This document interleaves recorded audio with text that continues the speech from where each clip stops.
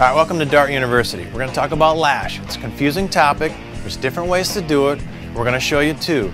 One's going to be for mild build cams, but if you've got a roller, a big roller, you might want to try the second one. It's going to ensure your valves are lashed properly. So we're going to get TDC on the cylinder, number one. And yep, you can hear the compression stroke there.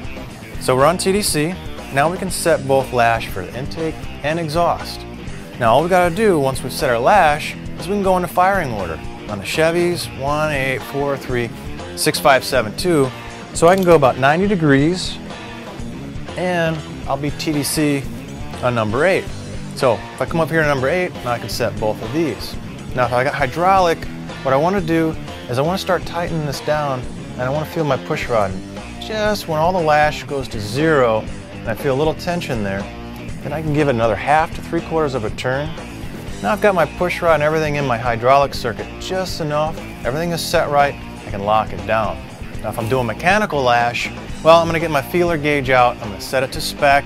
Ideally you're going to do it hot, cold you'd set it a little bit different, maybe go back and adjust it when it's running. Now that's the easy method, so I can do a whole cylinder at a time. Now if I've got a big duration cam, I got to make sure I'm on my base circle. And these big, especially roller cams, the base circle is actually pretty small and I might have a ramp leading into my big lift. So what we're going to do, we'll come back here to the number 1 cylinder. I'm going to watch my exhaust. So my exhaust just starts to go down. Now I'm on my base circle for my intake, so I can set this one. Well, I can go through my firing order again. I'm not going to set both, but I'm just going to do my intakes. So I'll go 90 degrees. I can watch over here. Now this intake's ready to go. So I can go through all my intakes that way, so they're all done. Then I can come back and I can start over again. I can start doing my exhaust. So I'm going to go through a little bit different. I'm going to wait for my intake to go all the way down, and then just as it's starting to come back up, now I'm on my base circle for my exhaust. I can do the same thing.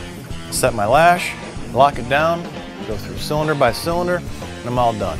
Little extra steps, it's just insurance to make sure you got it right.